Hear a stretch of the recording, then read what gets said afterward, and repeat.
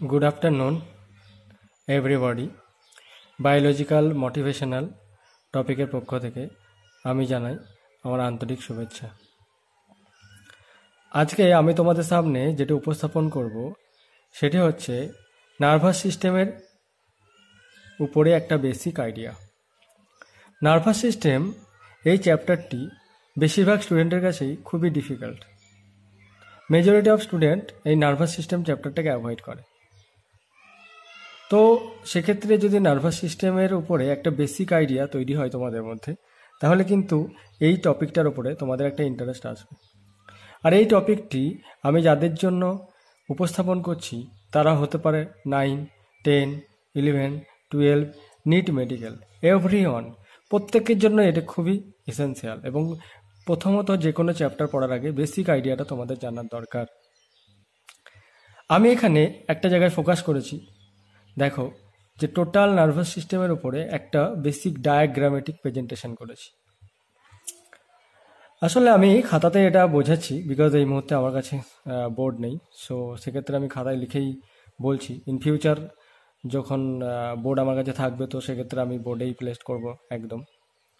তো যাই হোক, মোটামুটি জেনে রাখবে, এর আগে আমি যে ক্লাসটা দিয়েছিলাম সেটা হচ্ছে কেমিক্যাল কোঅর্ডিনেশন। অর্থাৎ আমরা যদি কোনো প্রবলেম ফেস করি তাহলে সেই প্রবলেম থেকে আমাদের কী করতে হবে, রক্ষা পেতে হবে। এবং সেই প্রবলেমটাকে সলভ করার জন্য কিছু কেমিক্যালস আমাদের এন্ডোক্রিন গ্ল্যান্ড থেকে রিলিজ করে সেই কেমিক্যালসগুলো কিছু রিয়াকশনকে অপারেট করে আমাদের সেই প্রবলেমটাকে সলভ করতে।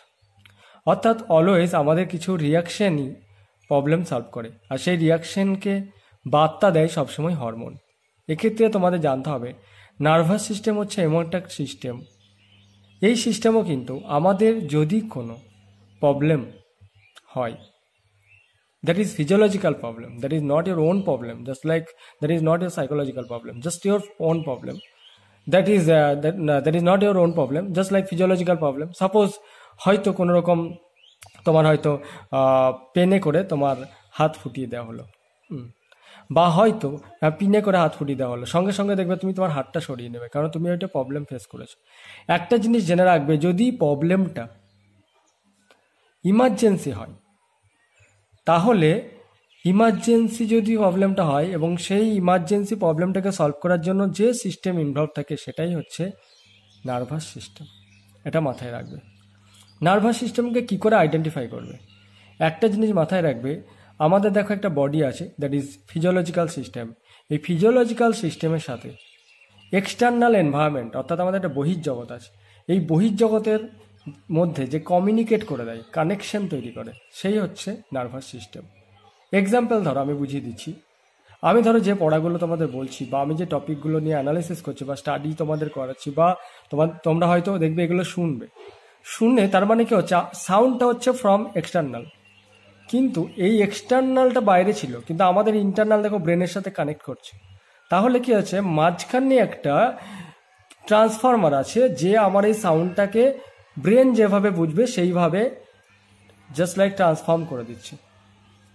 তার মানে আমাদের কানের মধ্যে আছে অডিটরি রিসেপ্টর। সেই অডিটরি রিসেপ্টর কি করছে, আমাদের এই সাউন্ড এনার্জিটাকে ইলেকট্রিক্যাল এনার্জিতে কনভার্ট করে, এবং সেই ইলেকট্রিক্যাল এনার্জিটা তখন আমাদের একদম অডিটরি সেন্টার ব্রেনে আছে, সেখানে গিয়ে স্টাক করে, অর্থাৎ গিয়ে সেখানে গিয়ে পারসেপশন হয়। একটা কথা মাথায় রাখবে, আমাদের ব্রেন সব সময় যে কোনো জিনিসকে কোডিং করে ইলেকট্রিক্যাল ওয়েভ হিসাবে।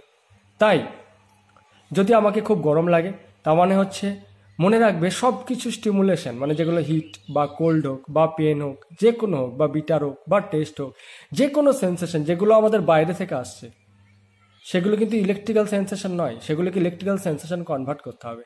আর এই ইলেকট্রিক্যাল সেন্সেশনে কনভার্ট করার জন্য আলাদা আলাদা আমাদের কনভার্টার আছে, সেগুলোকে আমরা রিসেপ্টর বলি। রিসেপ্টর সবসময় যে সিগন্যালগুলোকে অ্যাকসেপ্ট করে, অর্থাৎ রিসিভ করে, সেটাকে ট্রান্সফর্ম করে দেয় ইলেকট্রিক্যাল সিগন্যালে।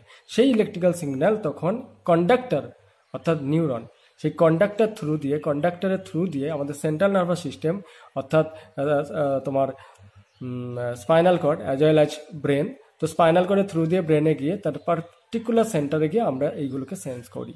এটাই হচ্ছে নার্ভাস সিস্টেমের বেসিক। তাহলে আশা করি নার্ভাস সিস্টেমের বেসিকটা তোমরা বুঝতে পারলে, যে নার্ভাস সিস্টেমের মেন টার্গেটটাই হচ্ছে বডির যে কোনো জায়গায় যদি কোনো প্রবলেম ফেস করে, বা যদি বাইরের জগতের সাথে আমার যে ইন্টারনাল যে বডি সিস্টেম তার যদি কোনো প্রবলেম ফেস হয়, তাহলে কিন্তু সব সময় সে ট্রাই করবে যে সেটাকে ইলেকট্রিক্যাল সিগন্যালে কনভার্ট করে দেওয়া। ব্রেন সেটাকে কোড ডিকোড করে বুঝতে পারবে কোন প্রবলেমে পড়েছো এবং তোমাকে সেই প্রবলেমটা সলভ করে দেবে। অর্থাৎ দেখবে তুমি যদি কোনো আগুনে হাত দাও, ওই আগুনে হাত দেওয়াটাই তোমার প্রবলেম, রিসেপ্টার তখন সেই হিটটাকে কনভার্ট করে দেবে ইলেকট্রিক্যাল এনার্জিতে, ব্রেন সেটাকে কোড ডিকোড করবে যেটা হচ্ছে হিট, তখন তোমার ইফেক্টরে পাঠিয়ে তুমি হাতটা ইজিলি সরিয়ে ফেলবে। This is the basic idea of nervous system, that is very interesting.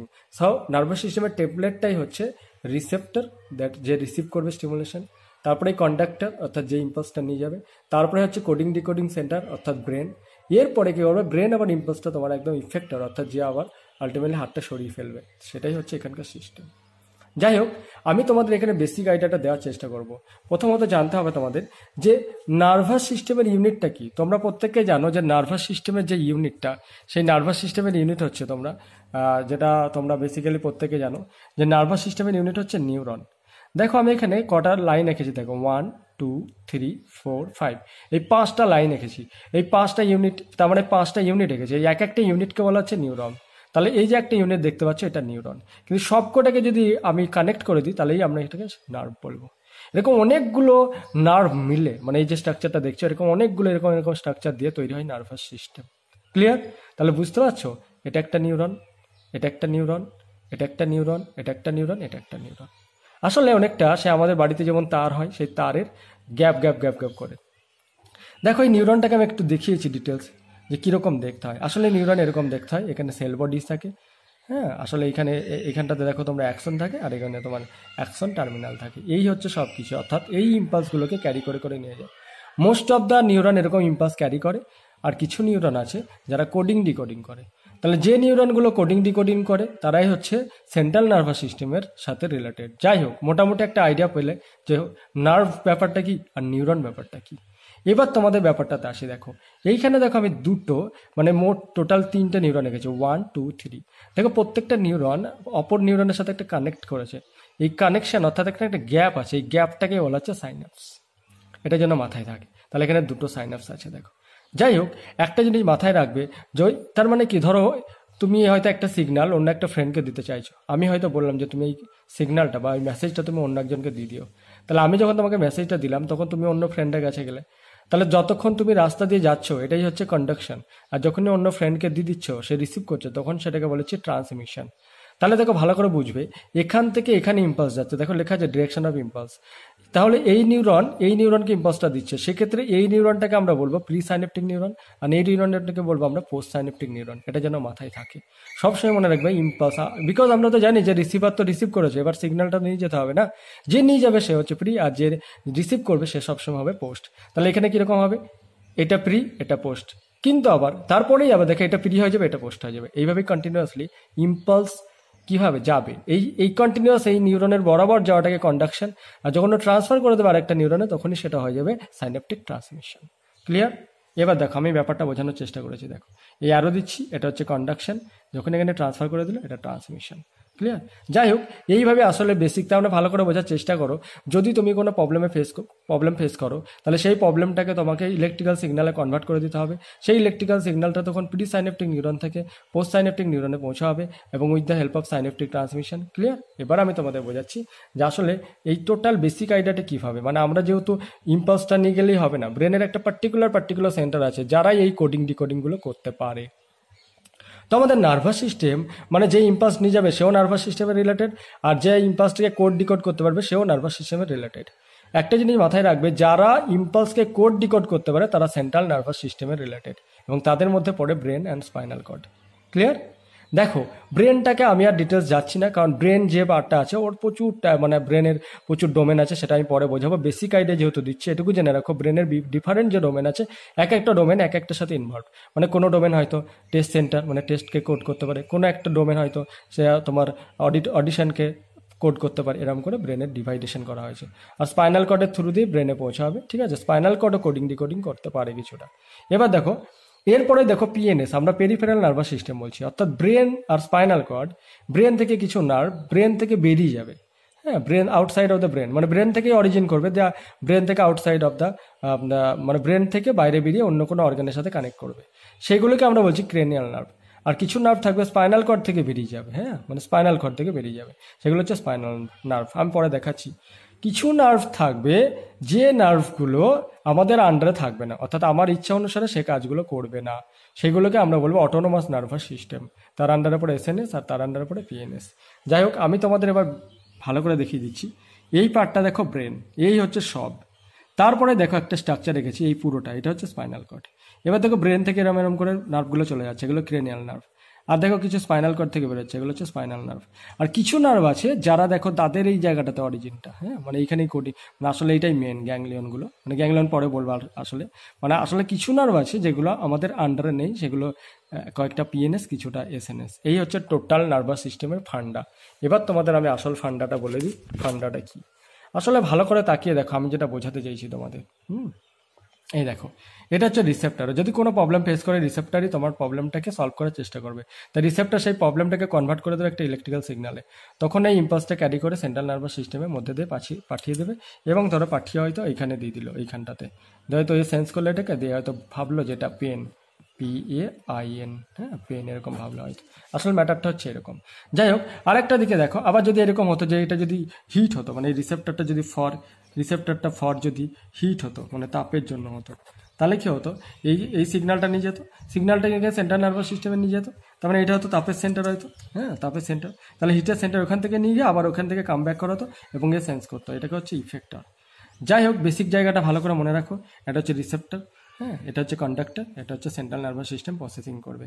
এখানে ভালো করে দেখো, মনে রাখবে যদি রিসেপ্টর থেকে সিগন্যালটা সেন্ট্রাল নার্ভাস সিস্টেমে যে নার্ভগুলো নিয়ে যাবে বা নিউরন নিয়ে যাবে, তাকে আমরা অ্যাফারেন্ট বা সেন্সরি বলবো। আর যারা সেন্ট্রাল নার্ভাস সিস্টেম থেকে ইফারেন্টে নিয়ে আসবে, তারা সেন্ট্রাল নার্ভাস সিস্টেম থেকে ইফেক্টর নিয়ে আসবে, তারা হচ্ছে পেরিফেরাল নার্ভাস সিস্টেম। যাই হোক, আমি আপাতত তোমাদের একটা বেসিক আইডিয়া তোমাদের দেওয়ার চেষ্টা করলাম। দেখো ভালো করে, আমি বেসিক আইডিয়া যতটা পারলাম দেওয়ার চেষ্টা করলাম। এবার তোমরা ভালো করে স্টাডি করবে, কিছুই ব্যাপারটা নয়। সবসময় মনে রাখবে, যদি কোনো প্রবলেম ফেস করো, সেই প্রবলেমটাকে জাস্ট লাইক অন্য কোডে নিয়ে যেতে হবে। সেটা ইলেকট্রিক্যাল কোড, তার জন্য লাগবে রিসেপ্টার। তারপরে সেই রিসেপ্টারটা তখন সিগন্যালটাকে ইলেকট্রিক্যাল সিগন্যালে কনভার্ট করে দেবে। সেই কন্ডাক্টর তখন নিয়ে যাবে, কন্ডাক্টর হতে পারে, দেখো বুঝতে পারছো, অ্যাফারেন্ট হতে পারে, যে নিয়ে যাবে অ্যাফারেন্ট। এবং যদি সে নিয়ে আসে তাহলে ইফারেন্ট, ঠিক আছে। আর যদি নিয়ে আসার দরকার না পড়ে তাহলে আনবে না, কোনো অসুবিধা নেই। কারণ কিছু কিছু জায়গায় সিগন্যাল না আনলেই হবে, ব্রেনই কোড করে দেবে সেটাই। কারণ আমার যখন আমার কানে পড়ে, তখন সাউন্ডটা তো পারসেপশন ব্রেনই হয়, আবার তোর কানে আনতে হয় না। যাই হোক, থ্যাংক ইউ। আশা করি তোমরা ভালো করেই বুঝবে। আর এটুকু জেনে রাখবে, বেসিক আইডিয়াটাই হচ্ছে সব। আমি যতটা পারলাম একটু ক্লিয়ার আইডিয়াটা দেওয়ার চেষ্টা করলাম, ঠিক আছে।